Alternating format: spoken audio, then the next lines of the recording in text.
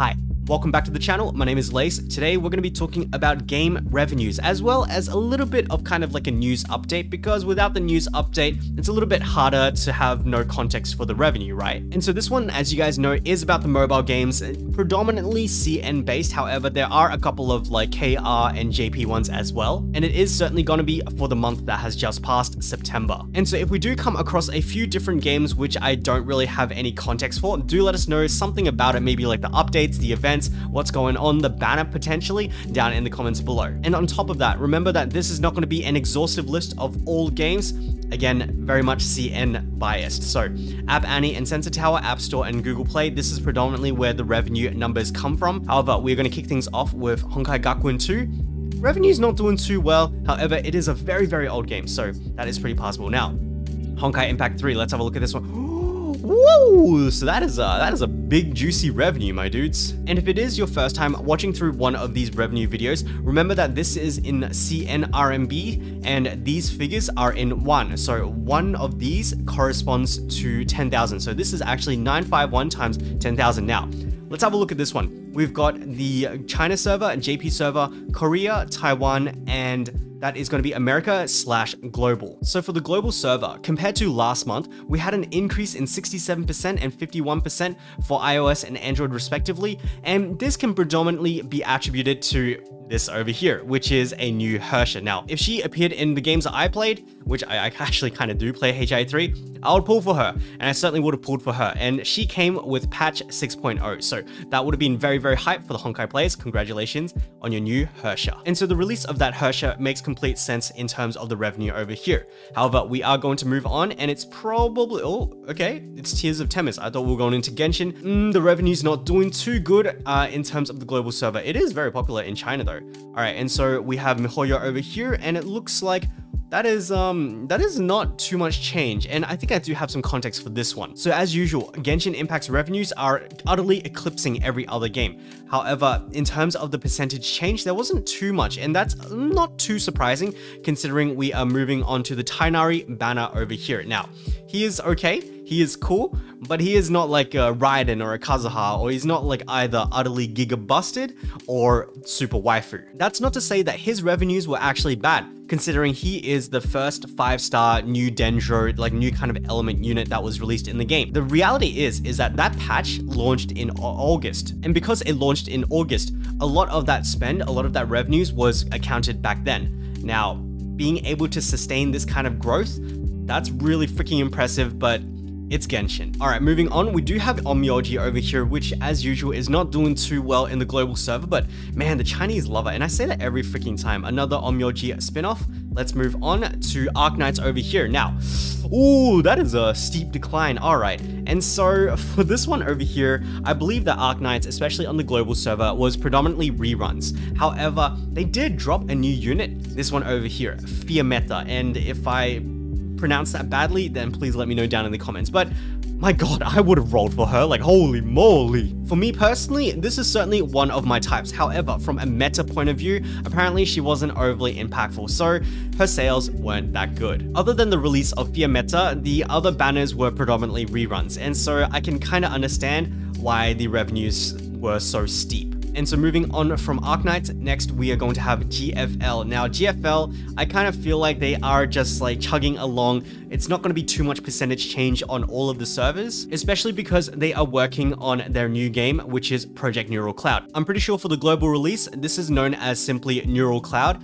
and we are actually going into CBT for the global version, which is really exciting because this is a pretty fun game. Unfortunately, if you are finding out about this closed beta test from this video itself, it's already a little bit too late considering the deadline has already passed. So the guys are probably actually already testing, I believe later in the month. And so skipping past a few, we have Azur Lane over here, and oh my god, the sales of Azur Lane never ceases to amaze me. Although when I actually go ahead and have a look at the content, I can understand why. I mean, can you understand why Azur Lane does so freaking well? I hope you can. Unfortunately, I've never really been an Azur Lane enjoyer. However, what I can tell was that there was a release of a new Musashi over here, and there were a lot of skins, like a lot of really freaking cultured skins. However, I would argue that this for Azur Lane is BAU. So revenues, pretty normal. All right, and so moving on from Azur Lane, next we're going to have Aether, which is an interesting one. So for those of you who do know Azur Lane, who have played Azur Lane, Aether is an upcoming action RPG, which is a little bit similar to Punishing Grey Raven, and it is being developed by your boys that kind of did Azur Lane. So we have Yongshi as well as Yorstar over here. So I'm going to come over here, Aether, Yongshi, Yorstar. Now, this game right now is currently in CBT, if I'm not wrong. And so again, if you are finding out about the CBT, like from this video, it's already ongoing. I actually do have the email in my inbox. So if you guys have tried the CBT, do let us know how it is down in the comments below. However, I did actually try the CN version of this one over here because again, it's a CN based game. It just wasn't my cup of tea because it's similar to Punishing Grey Raven, which also isn't really my cup of tea anymore. And so after Aether, what do we have? We've got Shining Nikki. We've got the other Shining Nikki. Crap, I can't remember which one's which, but they're both Nikki's. Ow, okay, that's a little bit worse than I thought it'd be. This one is actually the OG Nikki game, and if I come forward to the Shining Nikki, you can see the revenues are exceptional in the China server. However, on the global, I thought it'd be doing a little bit better. And so speaking of Punishing Grey Raven, we do have them coming up next, and that is a steep decline for the global server. Now, for Punishing Grey Raven, they had the new release of an Ice Tank Chrome Glory. Now, from what I remember about the Punishing Grey Raven meta, Chrome Glory is actually quite relevant. However, it's not a waifu, bro. It's not a waifu. And unfortunately, a lot of the people playing PGR are quite hardcore and waifu enjoyers. However, those revenues are not bad at all. It is certainly a very, very stable game. I would not expect end of service for Punishing Grey Raven for a long time. Whoa, holy mother of God. Look at that one, my guys. And so my guys, welcome to the Tower of Fantasy revenues. As you can see over here to the left, this is the China server. It's not doing too hot. We are doing about like 5 to 10 times better on this is the Japanese server. This is the Korean server. For those of you who don't know, the Korean servers, the Korean law for mobile service games, they actually have to have their own separate server. That's why Korea, well, you don't see any Koreans in Tower of Fantasy because they're on their own server. However, the Japanese servers, it actually encapsulates a lot of the global servers as well. I'm pretty sure that means global. And then on the far right hand side, we also have the Taiwan server. So all three servers are actually doing quite well. The China server is not doing too bad. It doesn't look like it's bleeding players or revenue at least. However, one observation I do have to make is that when Tower of Fantasy was released, the numbers were actually looking more like this and not like this. So it's fallen from its former glory is all I can say. I do have some relatively high hopes for the JP aka global server, and for the global server we did get the release of Artificial Island 1.5 as well as the Claudia banner over here, and my god, who wouldn't pull for that, huh?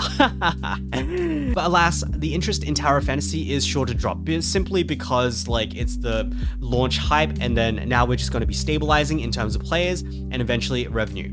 Now Alchemy, oh, what the frick? Oh my god, that is that is really, really sad to see. That is approaching like really, really bad numbers. So I'm gonna go have a look at what exactly Alchemy Stars has to offer. That is Azur Lane. Oh, Azur? Oh yeah, that is certainly Azur Lane levels of culture. However, on top of that, they did have the release of 2 new characters, but unfortunately, the game does seem to be bleeding out despite the constant updates and the gorgeous skins.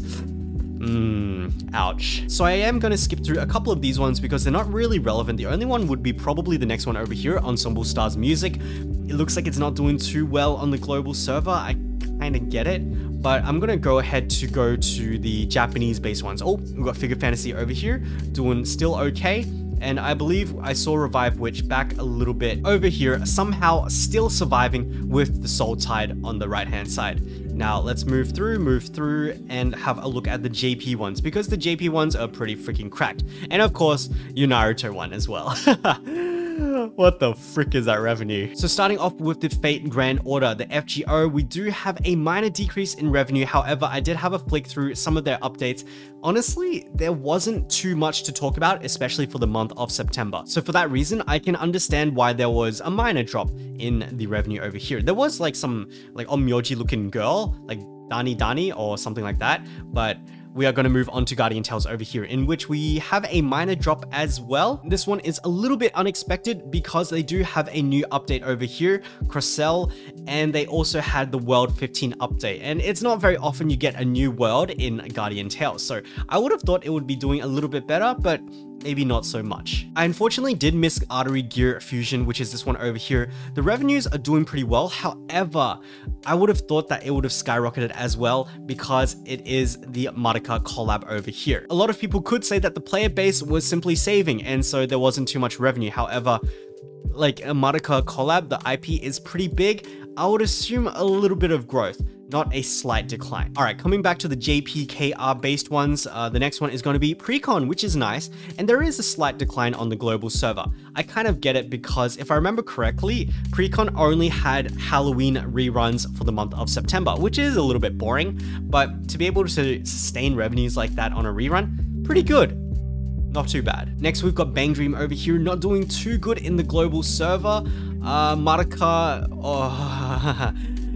rip this one over here. So this is an end of service, my guys, for the China server. And then moving past that one, we have the Shadowverse. Now, I mean, it is an old game. I do appreciate that. And the fact that it's bringing in so much revenue, it freaking doubled in revenue in Japan. Like, that is a fantastic cash cow. So kudos to you guys, Cygames. This one is another Eden. Unfortunately, I don't have any context for these numbers. It looks like it's just chugging along.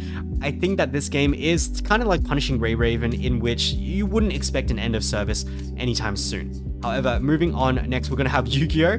Duel Links, and I don't know, man. There are a lot of massive Yu-Gi-Oh! Fans. I am a fan, but like I don't unfortunately play too much of Duel Links or any card games or even the CCG, like the real life CCG either. Now, Master Duel, that is quite a significant decline to what I remember from like 6 months ago. And if I actually compare that back to this one over here, Duel Links, it kind of looks like Duel Links might be doing better than the other one, the Master Duel. And if you guys know why, like, do let me know down in the comments. I am very interested considering this game was doing exceptionally well a couple of months ago. And so next we have Blue Archive over here, and oh my god, that is some big juicy revenue. Now, this is a pretty big one because what we had for the month of September in Blue Archive, this one, we had the Whack-A-Mole banner.